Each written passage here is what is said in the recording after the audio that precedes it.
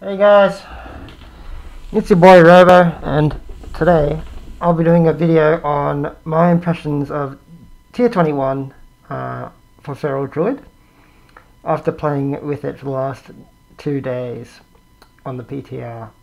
The build that I'll be talking about is the one on the 27th of October. So what is the Tier 21 bonus? The 2 set is that Rip has a 10% chance to tick again. That's what the tooltip says. It used to be 20%, which is incredibly strong, but now it's been reduced to 10%. And the way it's calculated, according to logs in this build, is that both Rip and Ash Main's Rip, every time they do a tick, they can tick again and create a proc called Bloody Gash, which shows up on your logs. Now the Bloody Gash's damage is, the base damage is the damage from that tick, and then the Bloody Gash tick has a chance to crit. So if you have a Rip tick for 100k and it procs Bloody Gash, the Bloody Gash could do 100k or it could crit and do 200k. And if that initial Rip tick crit for 200k, the Bloody Gash's base damage would be 200k and it could crit for 400k.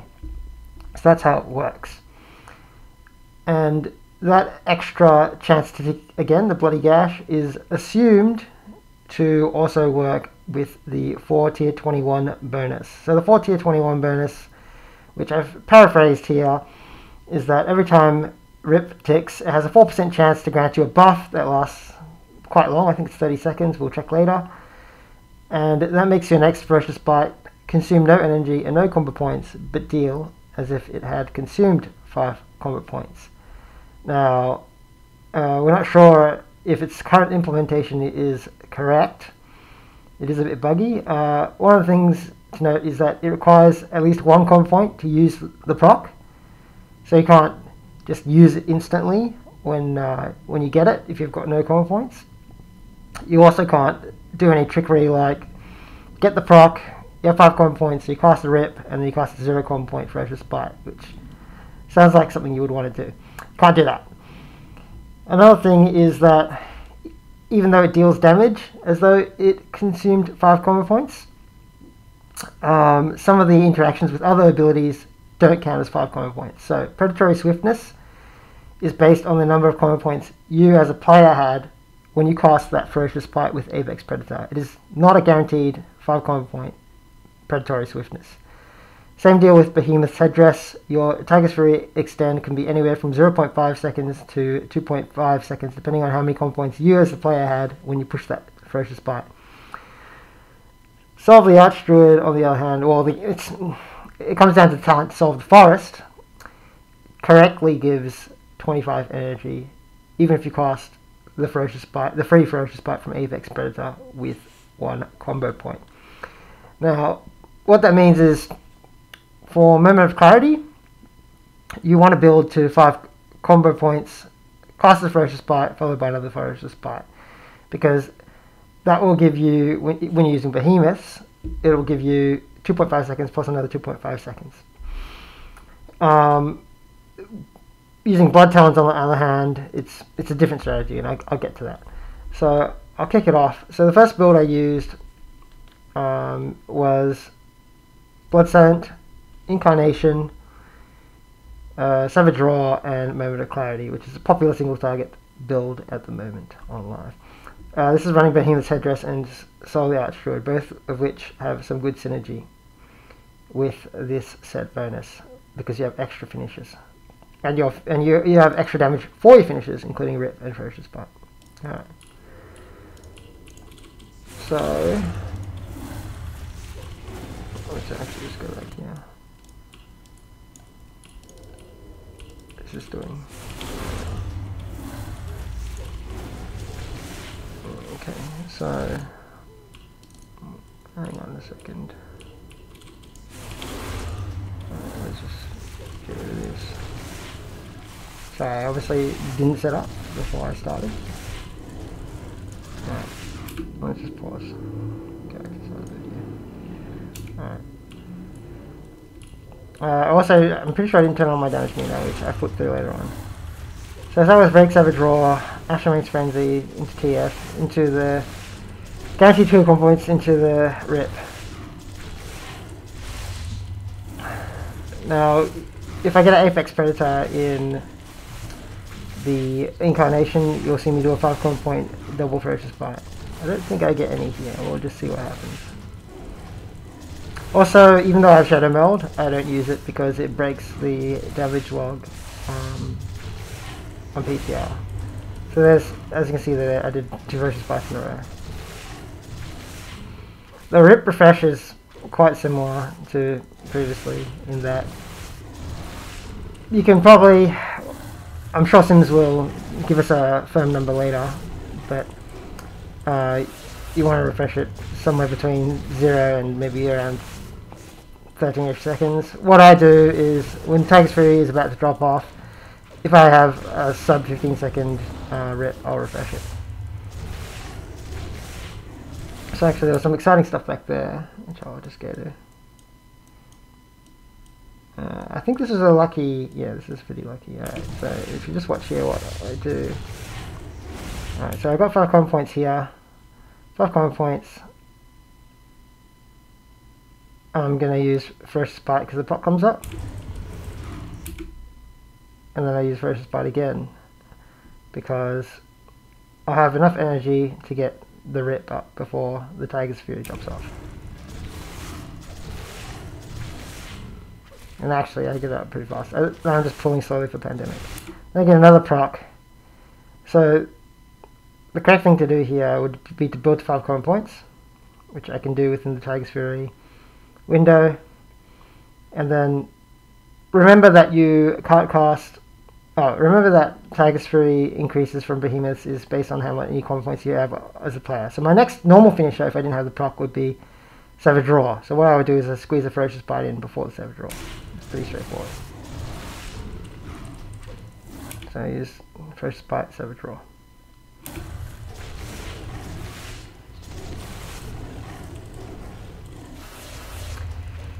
The buff loss quite a long time. So you can see here I'm going to refresh rip before Tiger's Fury falls off.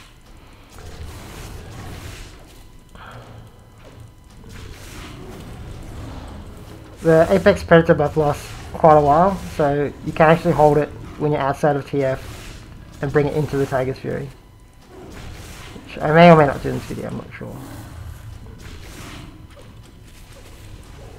Right.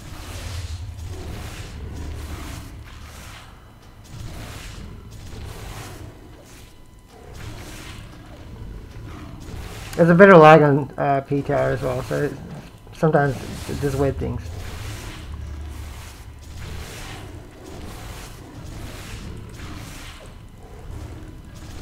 So with the shorter timer on with the tier 20 removal, there's actually, you can't really feel that much difference because you still get the Ferocious Bites from the set bonus. So what I did there, okay, so you can see I have it, let's just go back a second. This is the proc I don't use, pretty sure. Alright. So last 25 seconds? That's pretty long. It'll last you into your Tiger's Fury because Tiger's Fury always lasts a minimum of 8 seconds. If you get it after your Tiger's Fury falls off, you know, it'll carry over to the next Tiger's Fury. So my thinking here is I got 5 combo points. I can use Ferocious Bite into rip, but given the typically low proc rate of this Predator Apex, I can cast rip, then build another 5 combo points, and then when I get Tiger's Fury, I can extend Tiger's Fury instantly with a Ferocious Bite. So that's my thinking. I think that's what I do. Yeah, that's what I do. This, and actually I overshred to get this in. So this is definitely something that needs a bit of thinking on how much energy you have.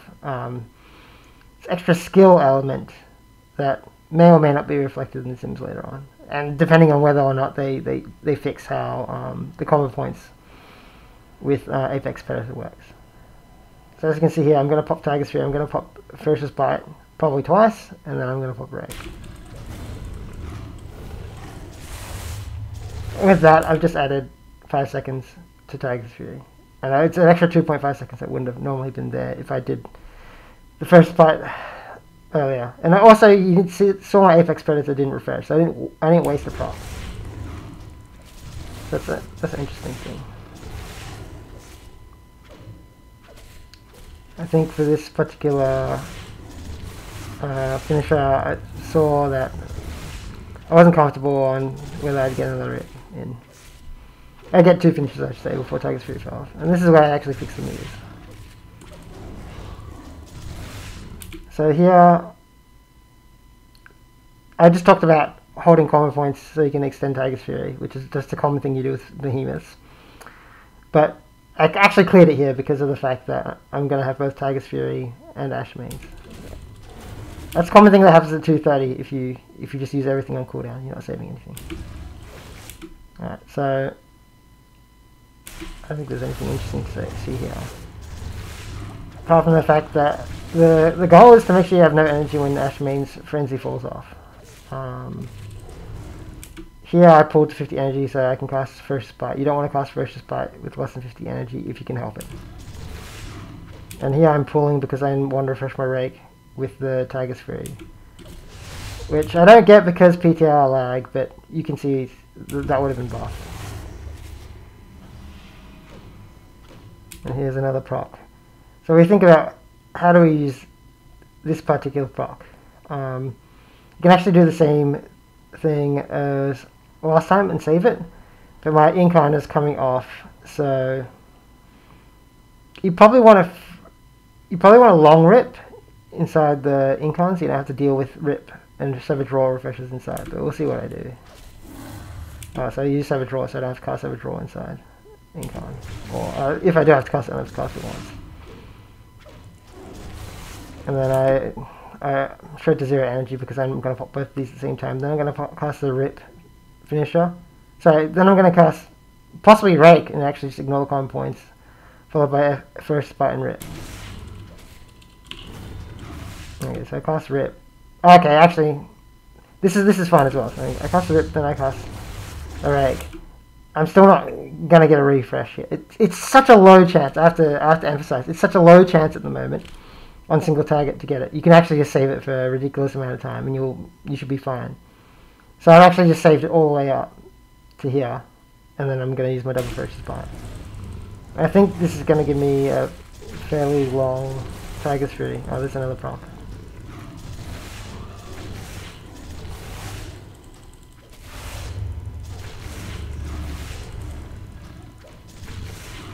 I think everything so far has been okay. I don't know how long this video is going to be. I'm only going to do the main 2 specs I think are handy. So my Tiger's Fury just there just lasted the full 30 seconds, which is good. So now I'm just going to pull and then refresh Rip. But I actually hear the second clear casting somewhere. Oh, I got to double energy. I might have kept for a tiny bit there. So now I'm holding for this. I'm holding for the Ash Main's Frenzy.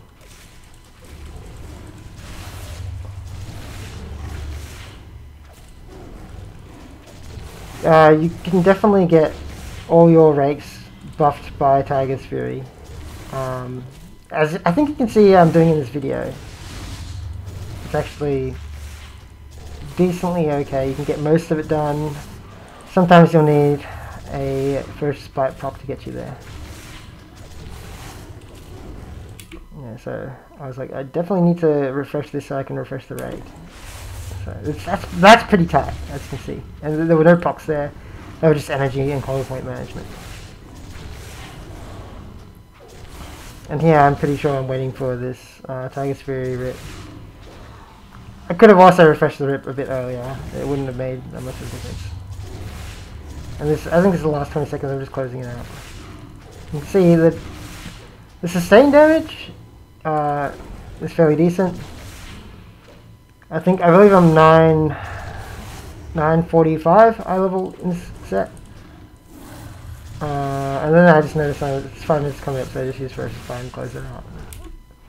If you look at the damage breakdown, for a moment of clarity, Shred is going to be top. First Spite gets a huge mention as well. Rake Rip, Ashmane's Rip. Rip still does more damage per cast than Ferocious Bite, because you gotta take into account the Rip, Ashmane's Frenzy, and Bloody Gash components. So you can see here, Rip and Ashmane's Rip is about 18.5%. 10% of that would be 2% damage. It's roughly right. Not 2%. Yeah, I think that's about right. I think it should be a bit higher to take into account crit.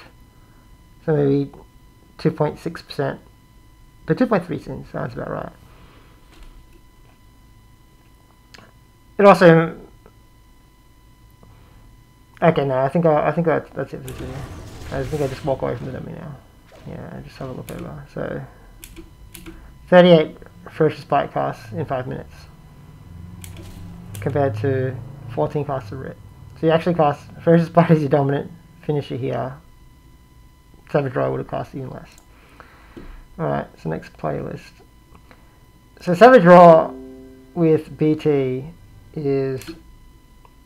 That's the higher IQ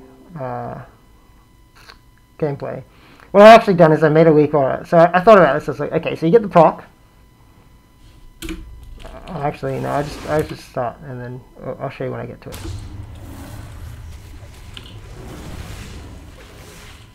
I actually ignored the PS at the start, which is bad as well. I'm just used to not getting it. So here I open with Savage Roar into... So I rake into Savage Roar into Ashmane's Frenzy because you get the Blood Talons buff. Into Tiger's Fury, Incon, Shred, that's automatic, guaranteed 5 comp points into Rip. And then either Bite or Savage Roar, depending on the Savage Roar timer. I think I use Savage Roar because it was a low timer. Into a refreshed double bleed. Refresh, this is what I'm doing here. So that's one bleed, second bleed. And I think, as you know from tier 20, this might change, but you don't use Blood Talons if you're not refreshing a bleed in Incon, because one shred is better than 20% of a shred in Ferocious Bite.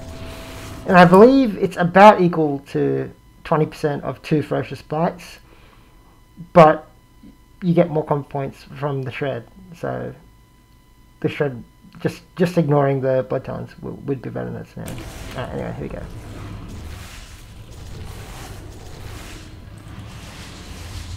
So I actually slip up here, okay. So I made a weak aura. If you have at least 3 comp points, you should cast the Regrowth. So here, I'll tell you why it makes sense. So if I cast the Regrowth here, I get 2 charges of Blood Talons. I use my next ability, which is probably Shred. Then I cast my free Ferocious Bite. I'll get another charge of Predatory Swiftness, which I should cast instantly.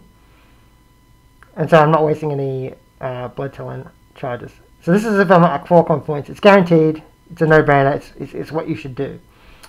But if you're at 3 comp points, the question is, do you use the same strategy? Because your next generator might not crit. And I think most of the time it is, because there's only a 20% chance of failure here, and otherwise you'll waste the Blood Talons, and you'll probably one of the 2 Blood Talons, and I'll show you later if that happens. And also you might energy cap. So there's a problem with energy capping as well. If you cast Ferocious Bite, Blood Talons, Ferocious Bite. And it just feels weird. And maybe Blizzard will fix the interaction, and then we won't have to worry about this. But for now, I just made a weak aura to remind myself, and it's still hard for me to break out of the habit. So here I cast. Here I do it wrong, right? So I should have cast Blood Talons 1 GCD earlier, before. So I'm gonna get my free one. Now I've got 1 hanging Blood Talons. I just use it with Shred. But I wouldn't have had to. Then I cast my Blood Talons, and then I use my whichever finisher I was going to use, which is Rip in this case.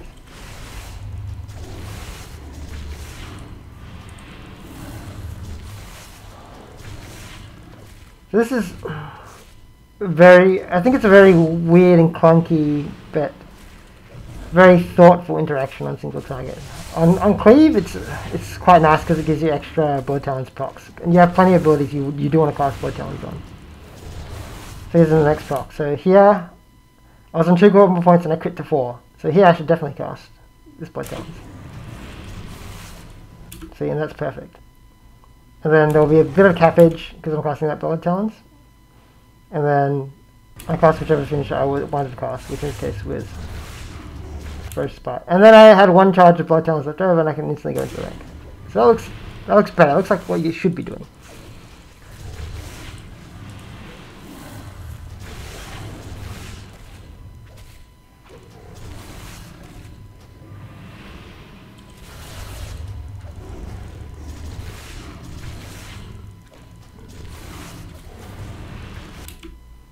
So here it procced before I had time to react, so I've cast a Rip. And like I said, you don't get procs that often, so it really comes down to what's my next finisher, what do I do. So here I've cast straight, I'm at 4 common points, and here I should, my wee card has popped up and I should cast, which I do, which is great.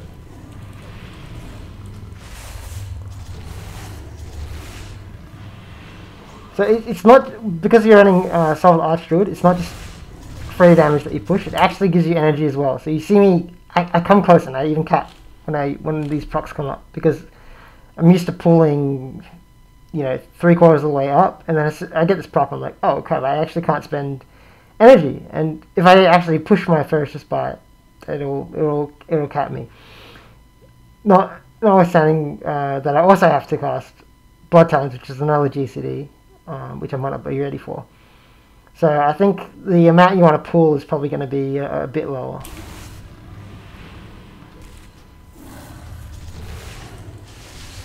So here I'm using the...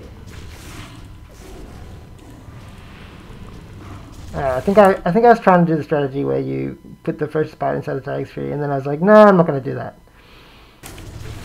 Here's a pretty lucky, you know, another proc straight after I used that other one. So here's another example of me where I should have used Predatory Swiftness, but I didn't.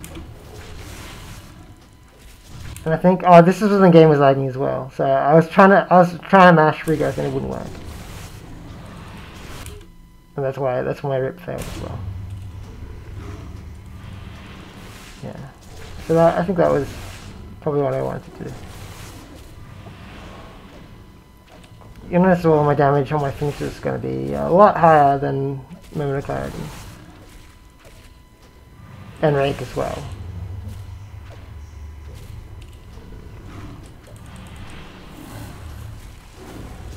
So actually, I completely wasted all energy from the tag tree because I wasn't anticipating it, because I'm trying to keep this rotation, the time is fairly tight.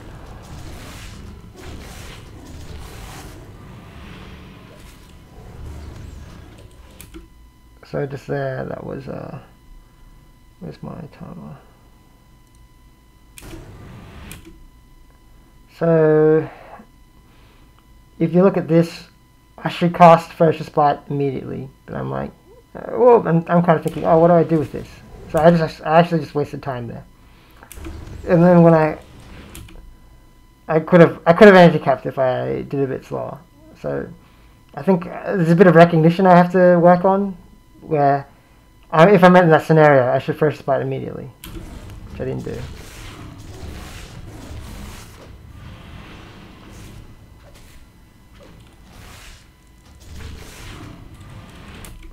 So here, I let the rake drop off because I'm going to use the Incline rake.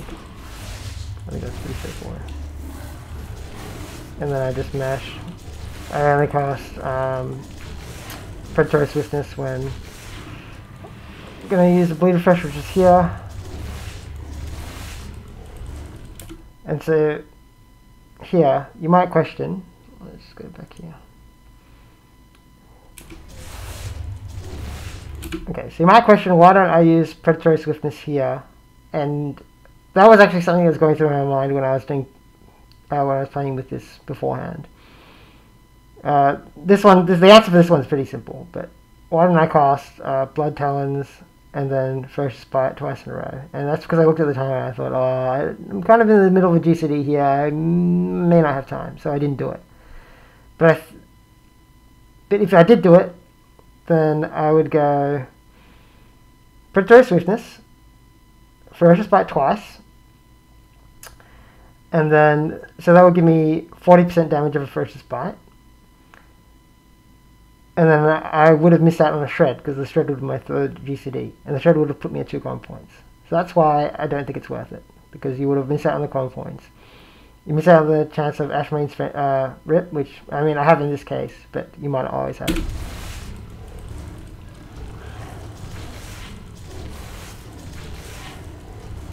And see, if I was behind in that common point, with that Shred common point, my Tiger Fury would have fallen off, which means, you know, that is potentially another 15% on our first bite. So it actually just doesn't make sense doing it. Especially if you're running with Behemoths. Anyway. Maybe Sims will say I'm wrong later, and then we can adjust. But it does come down to what's the final implementation going to be, because the current build is a bit irk, so I overshredded there, I shouldn't have. This is server lag again, because I was definitely trying to cast Regrowth here. Anyway.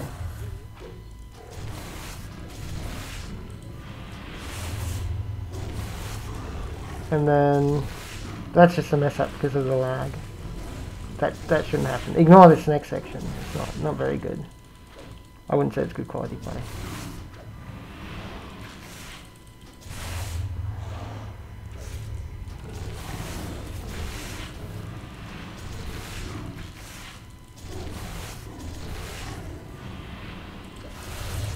I think that rip was a bit high.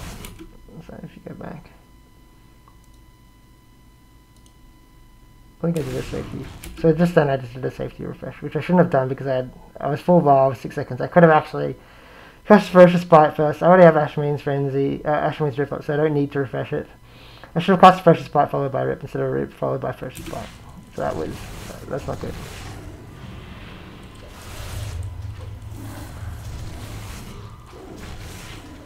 Yeah, so the weak core pops up, this is the correct use. And now I'm thinking, okay, do I want to go through it? How do I want to do this?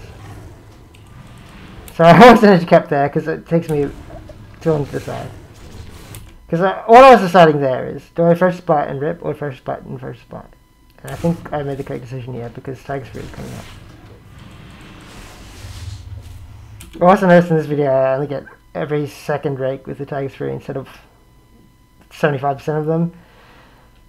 I think that issue is because I personally don't like the over-raking shenanigans. I'm okay with it for rip. Anyway, personally I don't do that, but to fix that I should have just done an over-rake at almost pretty much at the start to fix that. But anyway, that's another issue. That's not really in the vein of Tier 21. I think this is the end of the video, just wrapping up. There it is. Alright, you can see that's fairly competitive damage as well. You can see the rip damage is doing more than first bite. The rake damage is a lot higher because you're getting 20% extra damage on basically all your rakes from Blood Talons instead of getting extra quantity of shreds and, you know, an extra 20% damage on your shreds from Moment of Clarity. So the number of rakes you cast in both these 5-minute videos is about the same, but the rake in this one does more damage, which is, I think, is fairly evident. Blood Talons, in my opinion, is going to be better because when you introduce more targets, you have more high value abilities. So Shred is a low value ability, if you think about it, in terms of its damage per cast. Yeah, you'll just be able to get more finishes. So I have more Blood Talons procs. It's kind of like when you had the boots, the legendary boots, Blood Talons. with this free Ferocious Bite proc, I'm going to get more Blood Talons procs than I can use, that I need to, than I need to use. So normally you need to use them on all your finishers and rake, right? And when you, and then the excess ones get dumped on shred. But in this case, when I introduce another target, I can probably use the extra Blood Talons on a rake and a rip on a second target, which is higher value than I would have used on a Ferocious Bite or a shred, which is what Mock is saying. Anyway, and you can also use it on a Brutal Slash if you run that. So I think that wraps up my video. There's not really much else I want to cover. Obviously this is all subject to simming and trying to figure out a smart way to simulate all the nitty gritty, because I mean, and it also depends on the implementation of the 4-set bonus, whether they do end up fixing it so that you can cast it with 0 combat points, because that makes a big difference. And if they make the Behemoths and the Predatory Swiftness change to always 5 combat points, because if that's the case, then you can cast Ferocious Bite when you have 1 combat point. You just always save Predatory Swiftness. You just bang it out straight away, then you cast Ferocious Bite. So that would be the easier playstyle if they change it. But if they leave it as it is now, and they may or may not, depending on how they want to balance this, then yeah, there's definitely a lot of tight situations which you'd have to create very specific rules for when you actually sim. Because conceptually, when I'm talking about them, you can see, oh yeah, that kind of sounds like it'll work. But then we also have to test it as well through a sim, or potentially test it through a sim, which I'm not going to do. Someone else can do it. Anyway, that wraps up the video. I hope you enjoyed it, and if I have time, I'll make another video when stuff gets finalized. Alright, thanks.